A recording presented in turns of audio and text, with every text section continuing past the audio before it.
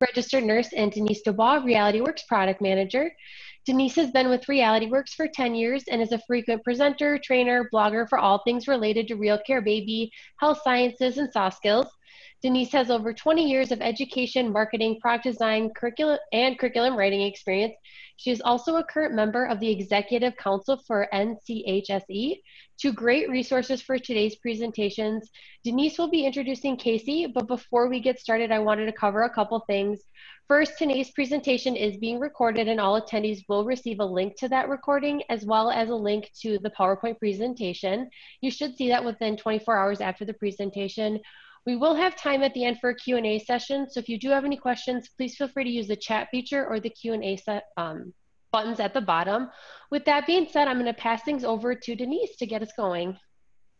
Thanks a lot, Emily, and welcome everyone to our session today on designing simulation-based lessons for high school students. And I'm honored to have Kasey Carlson, who's going to be our guest presenter today. Kasey is a curriculum technology manager, and she's also a frequent new product collaborator with RealityWorks. So Kasey, I'm going to go ahead and turn it over to you. Thank you. Well, today we're going to be talking about utilizing simulation-based content in the post-COVID world, best practices to integrating simulation into lesson content to engage students, and then discover what simulation can and could look like in a high school CTE program. So how did COVID change education? Well, it definitely did. It has changed education probably as we know it forever. We do know that over 1 billion children are out of the classroom worldwide, forcing the rise of e-learning. And children's parents, teachers, schools, and the companies, everyone had to adjust. So the question is, what do we do now? There's so much uncertainty about what education is going to look like in the future, but let's take what we know works and let's think about how to give it to students in an optimal learning experience. So preparing the future is really important when we take a look at high school students, and career technical education has many benefits to this. Studies have shown that students involved in career technical education are less likely to drop out of and have about a 93% graduation rate. 45% of students have said that career technical education courses help them better understand their academic classes. And in most high schools, the career technical education courses and programs qualify as dual enrollment credits with local colleges. So it's very important to check your school system and your state to see how those credits will transfer for the students so you can better help guide them. So purpose of simulation. We all know that education is more than just readings and lessons and exams nowadays. Simulation provides that real-life touch on concepts and truly brings them alive. Simulation can be used to practice skills or assess skills. So in normal circumstances, we would see curriculums with both. However, COVID really changed our perspective on things. You know, it's difficult to get students the technology they need to be successful online. So therefore, any simulation completed really should be done without penalty. Think of it as practicing for success. Now, I do know that more of you, so there could be some of you that are more traditional educators and would like to use simulation as that assessment, which means they get that final grade for that. And I completely understand that. So to take consideration when you're doing that, though, just think about the possible technical difficulties and the unusual maybe classroom setups the students are going to be facing at that point in time. It is very important to give students then more than one chance at their final grade and maybe perhaps take the highest of the 2 grades that they get during that simulation. I think we need to be really conscious of the changes that we're putting the students under at this point, and they really don't need any undue pressures. But I do understand the need for that, that final assessment and using simulation to do that. So all schools have some sort of digital learning platform, usually such as maybe Google Classroom or Canvas. And then some schools are planning face-to-face sessions. Some schools at this point don't know what they're going to be doing for the fall. Some are doing a combination of online and a combination of face-to-face. And of course, we don't know what it's gonna look like in the fall. But this webinar will give you ideas for both. So before we start looking at really integrating simulation, we need to talk about best practices for preparing students for the simulation. Whether you are online or face-to-face, it is important to follow basically 4 simple steps. Plan, prepare, simulate, and reflect. This is repetitive, but with simulation, there really should be no surprises. So we're going to take a look at these more in depth. So our first step is plan. This is where you as an educator will get to design your experience for the student. The layout should be consistent every week. And you need to think about what is needed for the success of the students, because you want them to succeed. So what readings would they need to do? What videos would they need to watch? Make sure you look at your objectives in the curriculum and know exactly how they will be met with that simulation. And as a curriculum manager, this is the most common mistake I actually see. This is a great example of what I call a mismatch mistake. Let's say you have an objective of explain the purpose of the equipment used to take blood pressure. When asked how the students will meet that objective, I've had teacher respond, well, the students will demonstrate how to take the blood pressure. Well, that doesn't match your objective though. Students could take the blood pressure without really knowing the purpose of the equipment. So my question would be, do you want the students to explain, the purpose of the equipment, or do you want them to demonstrate the blood pressure, or do you want both? This is a real simple thing, but it has to be very, very clear to the students that this is the objective that they are meeting. And I know this may be simple, but I have run across many, many PhD educators that even make this mistake. So always match your objectives with your plan. Now, this is an example of how the plan could be set up in an online format. And this is kind of looks like a Canvas setting. And everything is clearly laid out for the student. This would be like for Unit 1 and then repeated for following units. Remember that we're setting up students for success, so both students and parents should be able to look at the layout and know what to do. As far as the objectives go, they could be a separate area or incorporated with each of the content. And either way, they should be present.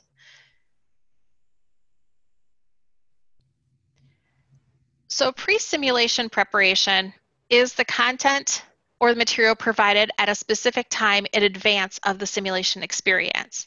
So those are those readings, the presentations, and the lectures. I really want to stress for the educators on the line, please work together with other educators that teach the same material. We want to make sure that students get the same information. If you're using the same simulation, they should get the same pre-simulation preparation that all the students do. And I say this because, for example, I have 2 high school students. They took the English class that they took, and they each got 2 totally different preparation for their assignments. And we had to actually share information and share resources. And really, students should need to share resources if they're taking the same class or meeting the same concept. The resources should be the same for all students so that everybody has the equal chance of succeeding. So traditionally, within this time period, there should be some sort of self-assessment or reflection at this point to identify gaps in their knowledge. The self-assessment actually plays a role after the simulation is complete, as it will show the students what they have learned. They won't be able to say, it was a waste of my time, or I didn't learn anything, because part of this step is to prepare students for that simulation as well. It's important to orientate them to whatever simulation or simulator you will be using, whether that's in person or via a video. Make sure you explain any equipment that they will be using, and also go over simulation guidelines and expectations.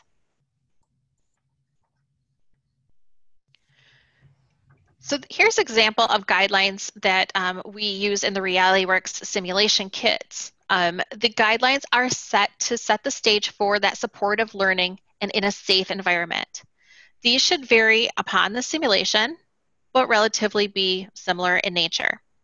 If you're using simulation for assessment, you may also want to incorporate a confidentiality statement so that the students won't become aware of the scenario being used. So for example, if you are testing them on something to do with critically thinking through a scenario and each of them have to go through that scenario, if they talk amongst themselves, which you know they will and they do, then the last person that goes has all that information.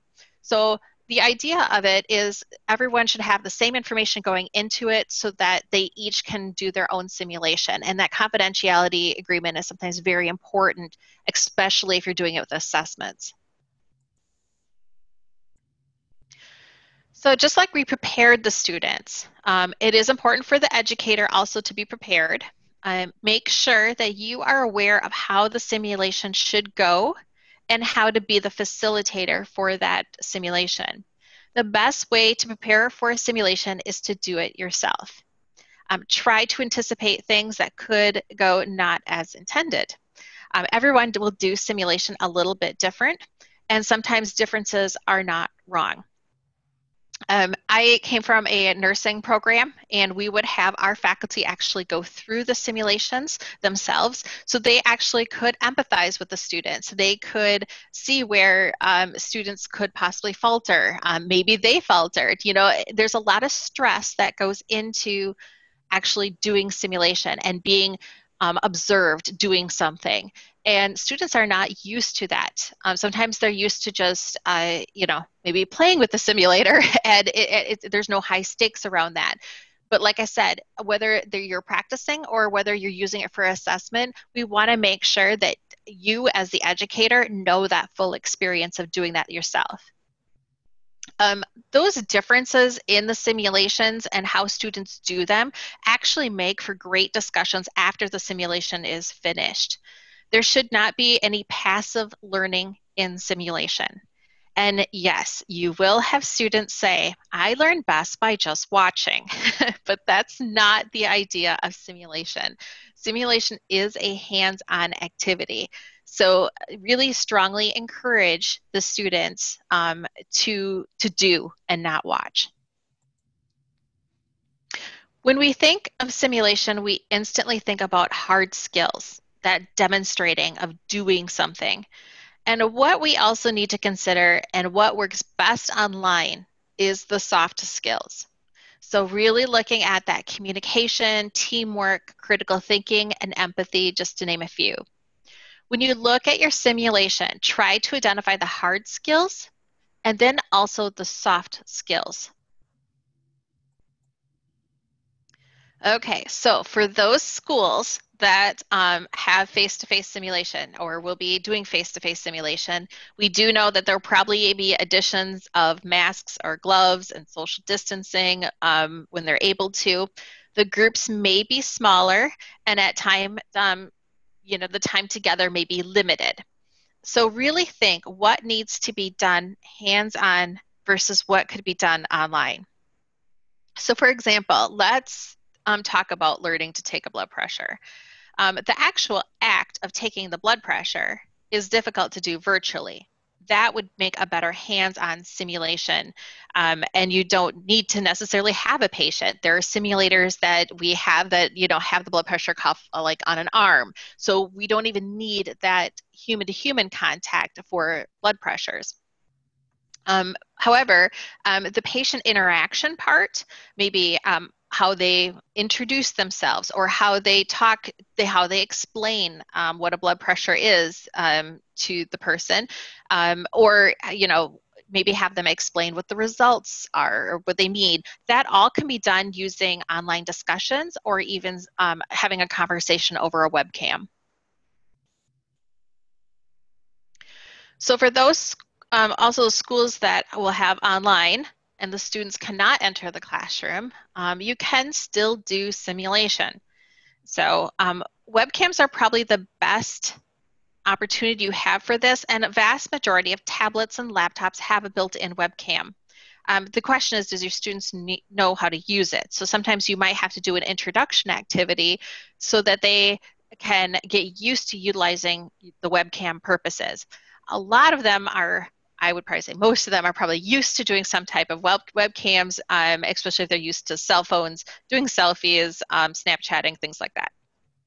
But webcams can really give a good first-person perspective on completing a simulation. So here are some ways.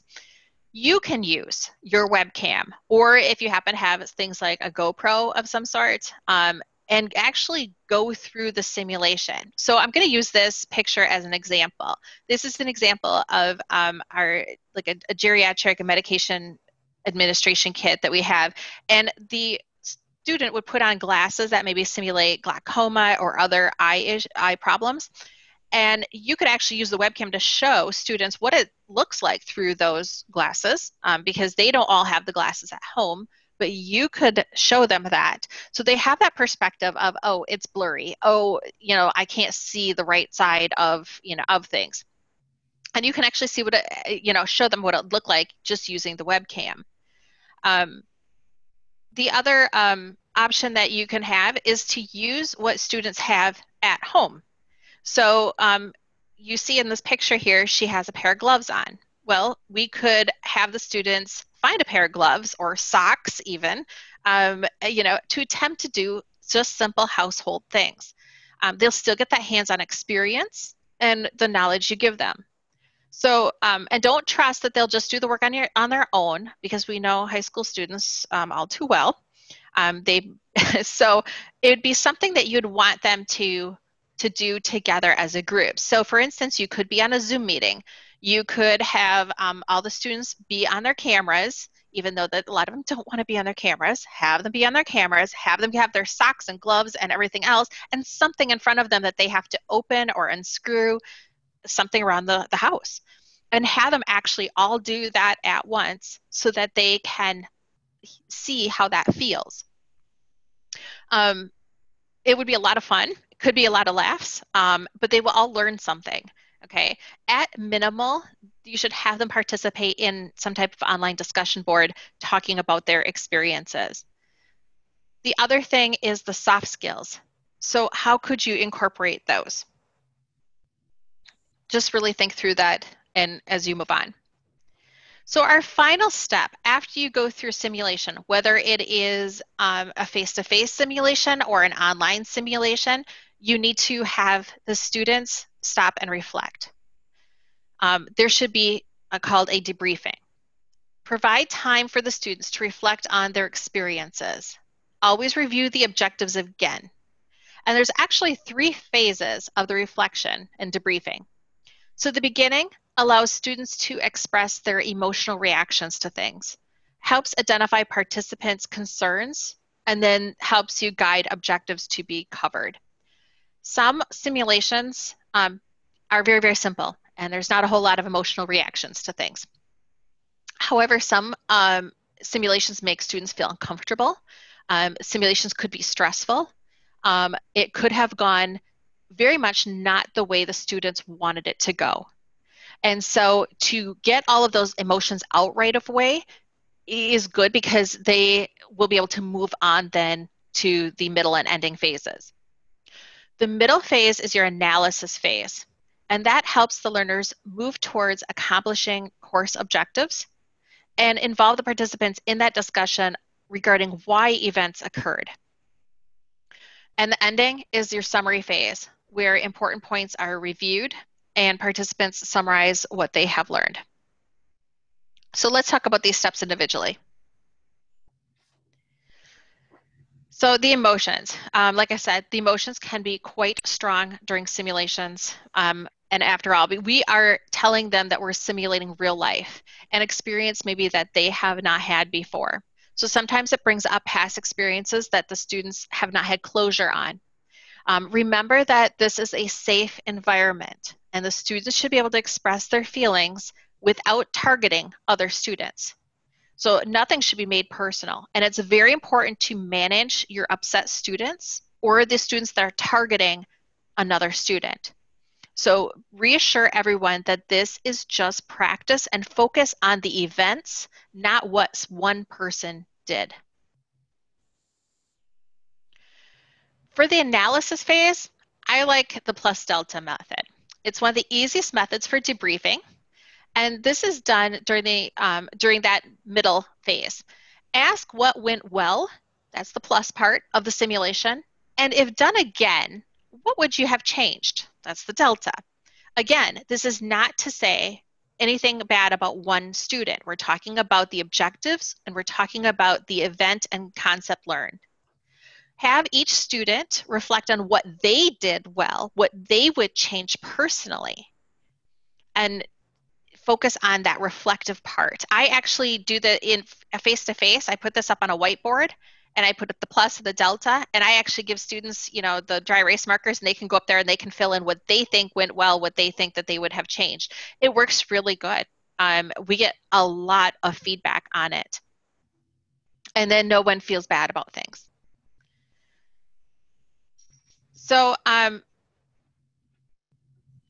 really think about, summarizing those objectives, making sure everyone, as they go forth, realizes what they have all learned. Like I said, on that self-assessment, it's really important to, revisit that again so they don't walk away saying, I didn't learn anything.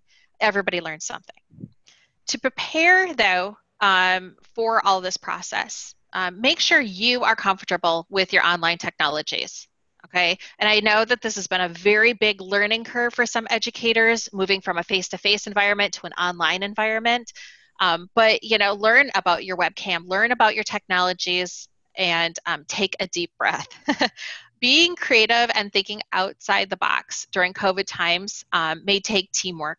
So talk to your educators, talk to your resource personnel, brainstorm how to bring that simulation to your students. And once again, make sure you are sharing your resources and videos. I know as an educator that I was very coveted of my stuff. I don't like to share, play nice in the sandbox.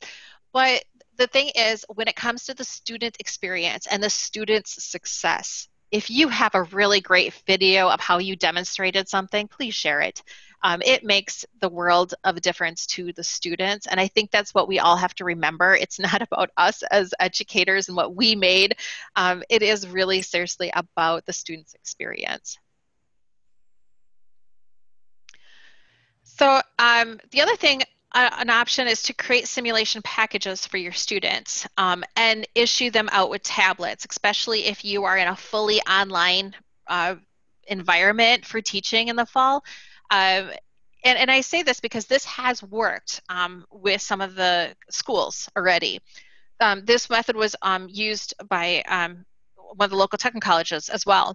It allowed students to have a small amount of supplies that they could use to record and return demonstrations of skills. Obviously, nothing with needles or anything like that, nothing they could injure themselves with, but we had like tubing and little cups, for medications and things like that, just these small little things. Everything else was online. The teachers didn't have mannequins, obviously, at home to record skills. So this picture was actually one of my friends. She used a stuffed animal to explain. This was supposed to be suctioning. And they did just fine. The students actually set up their own little stuffed animals with their little tubing and everything, and it worked perfectly. You should have seen the videos. It was actually very, very impressive of what the students did, and they had fun doing it. You really have to remember what your objectives are. You want to maybe see how they do something or maybe the technique they use. And we have to realize during these times that, if they get it, 80% of it is probably a good thing. No one's going to be perfect unless they actually have all of the supplies and the big simulators at home. All right, so role play is one of the other and most underutilized simulation types. You could assign certain students to be patients and give them a scenario to act out. At first, students are quite leery to do this, but they have all had very good learning experiences between students. And I've tried this, and I was pleasantly surprised once again at their acting abilities. Of course, there wasn't really. We have to always make sure that we set, professionalism guidelines. If there's any unprofessionalism with it, points were taken off, when they did that with me. But other option is just to role play soft skills, just like basic communication. Remember, our students are all cell phone users, so communication can lack a little bit, and thus the soft skills need to be practiced. So let's kind of walk through something. So this is a kind of a practice. This would be set up in a live meeting platform. I would encourage you to, and I know we're not doing this today, but I would encourage you to really see the faces in your classroom, so that you know that they're paying attention, they are participating, and they're part of a team. That's very important in online. So today's objective, we're going to walk through this, is discuss the impact of unprofessional behavior in the workplace. So what I want you to do is imagine that we all work at the same fast food place. And I'm going to give you a scenario and some roles. And your job is to put yourself in those roles and answer my questions honestly. So here's the scenario. We have a coworker, and her name is Allison. She's pictured here. She was just hired. She's very eager to learn, but she's quite shy. And you have heard others make fun of her and talk about her behind her back. And one day, one of your coworkers says, "Hey, we should play a joke on her. Let's take her cell phone and hide it." And some of the coworkers think that this is a really funny idea. So I want you to take a second, think about that, put yourself in that, that scenario. All right, next slide. So now I want you to think you are all the coworkers that think this is a good idea. Let's play the joke. So I want you to respond on why you think this is a good idea. So today, if you'd like to respond, you can. Otherwise, if you want to use the chat. Otherwise, you can, what I would do is just, have the students kind of one by one just share what they would think. Now they could say, "Oh, it's harmless. It's a fun thing to do. We'll give the cell phone back and everything." So then the next slide. Now I want you to imagine yourself as all the coworkers that were against the prank. All right? Why would you be against the prank? Well, some people could say, "Oh, I could get in trouble. It's kind of mean." Okay? Would you say anything, to those people that wanted to carry out the prank? Well, I'd maybe tell them, "Don't get us in trouble," or "It's not nice to do." I don't know. Next slide. So let's say the prank happens and our phone is gone. She reports it to her manager, and now you are all the managers, okay? And you find out about the prank. What would you say to all the coworkers then? Maybe things like, pranks are considered bullying. It's not tolerated here. There's maybe consequences for the pranks. You might lose your job. Next slide. And finally, I want all of you to put yourself as Allison. How did it make you feel?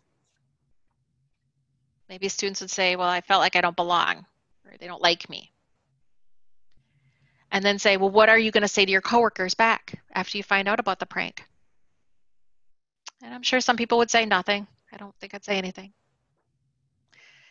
And then the question would be, "Well, do you want to stay working there?" No.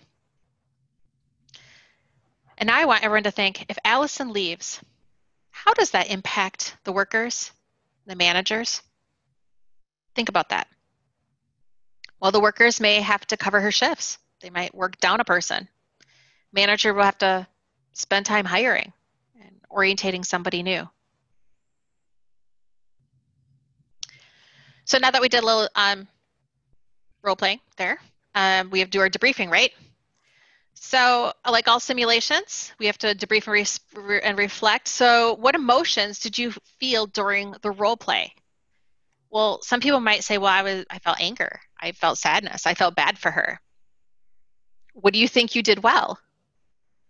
Well, you know, I think I chose my words well. I tried to address my coworkers, about the prank.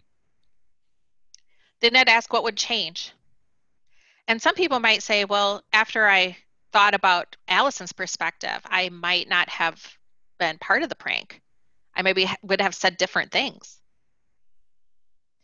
And the biggest thing, remember our objective was, about the understanding of unprofessionalism. Do you have a greater understanding of the impact of unprofessionalism in the workplace? And the answer would be yes. So note how the role play was presented. I deliberately had the students think as in they were in different people's roles. This builds empathy and it also builds understanding. It actually makes the students stop and really think. And this is the key to soft skills, and it can be done very well in an online environment. So I hope you enjoyed this webinar and our role playing. And I see there's a couple questions in the chat, so I'll address them. If you have other questions, please put them in the chat as well. I appreciate it. So the question is from Sharon, who you utilize video of, or I don't say if it's do you utilize video of a skill as a clinical application? Yes, I like, as an instructor, I like to use video, and I like the students to use video on the way back. I think it really shows them actually, how much do they really understand of the concept. The videos could be short. Really watch the timing on videos because, things that get to be 10, 15 minutes long are very, very difficult to upload. So short and sweet. You can chunk videos as well. And they can use their cell phones to record videos. Nothing fancy. They, step them through, give them instructions on how to upload a video to your learning management system like Canvas or Google Classroom. There's usually online instructions to do that. And it is actually very useful. Once students get used to doing it, it will be second nature. And I've been very surprised, especially with high school students, if you give them instructions, they can follow it. And also too, the parents can help them follow it as well. Even the most parents who are scared of technology, if you lay out those instructions of how to make a video, it really works well. I'd also talk to other programs that maybe before they get to you, maybe you're utilizing video in another classroom. How are they doing it? So that those video instructions are consistent across classes. And that really helps students with the videos. And another question is there a way or place educators can share scenarios they have created to teach patient care skills? There are some. If you do Google scenarios, open education resources, it's OER scenarios, there are some scenarios out there that already are made for patient care skills. What some of the issues is that they're not maybe age appropriate or level appropriate. So you might have to adjust those. But there are scenarios out there. Anything that comes from RealityWorks has the curriculum built in with the scenarios, the checklists, everything is there for you. That's part of our products. Okay, Kasey, do you see any other questions out there? Otherwise, we've got a few other resources that we would like to share with everybody. Sure. All right, so we always like to connect with customers and participants in our webinars. And one way you can do that is we have a blog, and you can see the link there on the screen. But at that blog, we invite guest blog writers to share best practices. Maybe you'll get some more classroom ideas for this fall. Sometimes there's new product launch information there. So a great place for you to go to. We also have Facebook. We also have Twitter and things like that. And we also do have other free webinars like the one today. We have many more on health science topics as well as soft skills. So if you're interested in participating in more webinars in the future, you can go out to our webinar button on our realityworks.com and you can sign up, and you always get the recording after it, and certificate of participation like you did today. One other thing we wanted to point out to you that's brand new to Reality Works is something called our simulations or skills sim kits. And these are kits we have 3 for nursing and 2 for CNA right now. They are classroom kits where they focus on a specific topic. We have adult acute care, pediatrics, we have geriatric medication management, and then we have one on mobility impairment and sensory impairment. But in these, it's like a kit in a box where you get 3 different scenarios that all focus on that same topic. And in there, you have scenario roles laid out. Like Kasey was saying, role playing, it makes it very easy. It's set up for you. Simulation setup, patient descriptions are included. There are pre-brief and debrief questions and activities already prepared for you. So we are trying to make it as easy as possible for instructors to do things like that in the classroom. So again, when you get the box, and it also includes some hands-on props that are needed to make that simulation or scenario even more realistic, so there's greater buy-in for students. So this is all the things that you get in each kit. But again, you get 3 different scenarios with the props needed to do that scenario. And if you want more information on those are on our website, realityworks.com, and they're this skills sim kits. So we thought that really related nicely to the content that Kasey was presenting today. So at this point, we would like to make sure that we answer any remaining questions. Emily's been out there being our moderator and checking out the chat room. Emily, do you see any remaining questions Yeah. for myself? Yeah, excuse me. It does look like we have a question. Is it appropriate to use online videos to show skills and actually use some which show it incorrectly to show students the wrong way? Is it appropriate to do it that way? We have done overall, yes. If the videos are the instructor showing the incorrect, I wouldn't use student videos. If something was wrong, I wouldn't use that. But you could demonstrate this is the right way to do it. Another option that I want to throw out there is to demonstrate how to do it, like do that live. Do that like so they could see the simulation as you're doing it and say, what would happen if I did this? What is wrong with this? So have them walk through troubleshoot. Have them, say, well, that's not the right way because of X, Y, and Z. So you could perform a skill incorrectly, put it out there, and then on a discussion board, they had to reply on what they seen were the errors. That would be an option as well.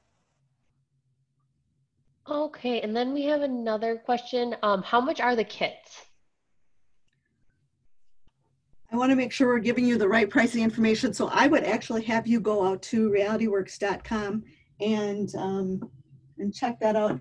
If you want to take another question, I will look into it, and I will get back to you in just a second on that. I want to make sure I'm accurate here. Yeah, and then it looks like that is all of the questions. We did have a question regarding the PowerPoint slides. We will be sending out a copy of the PowerPoint slides as well. And then we have a question: how do you assess simulation? Do they have it done perfectly, or is there a rubric? Do they have to do it perfectly, or is there a rubric to use? Sorry. We like to use rubrics for everything. So it is if it's used for assessment. If it's used for practice, it's more of just giving them the steps without points associated with them or anything like that to make sure that they're doing the steps correctly. But yes, we do use rubrics, and there are rubrics with all of the Reality Works products as well. Perfect. And then we do have a question regarding, do we have medical assisting kits? We do not have any of those skills sim kits for medical assisting right now. We started with nursing and CNA, but that is a product line that we would like to build out more in the future. I hope I'm sharing my screen right now. I've got information up about showing the skills sim kits on our website. Emily, can you see that? Nope, it's not on our screen. There's nothing shared right now. Okay. Let me go back into, here we go. Now can you see? Yes, perfect. Okay. So each of the kits does come in a self-contained box. You can click on any one of them to learn all of the contents that are in each kit. The focus is what the 3 scenarios do focus on. Like, for example, here's one on adult acute care, and everything that comes with it. And they're $9.99. So you can, if you want more information on that, this is a great place to come out to on our website and check those out. And if anyone has specific requests for future kits, we would love to have you reach out to us and let us know, for example, in medical assisting, what topics specific to that, or if there's other areas that you teach. We would love to do more of that. And I know somebody asked about if we could share one of the, like what a rubric looks like, and I'd be happy to do that, to send that out with the recording? With the recording, yes. And I just also want to say that the methods shared today are evidence-based, so they just didn't come out of my head. They are based off of the simulation standards and what other schools and colleges are doing in this COVID times, and what the suggestions are. Great. Any additional questions that we have out there, Emily? Nope, that looks like it. That is it. Just to confirm, everybody will be receiving a link to the recording as well as a link to the presentation, and then the rubric that Kasey mentioned. Fabulous. Well, thank you all very much for participating today, and we really want to thank Kasey for being our presenter and sharing all of that great information and experience. Thank you, everyone.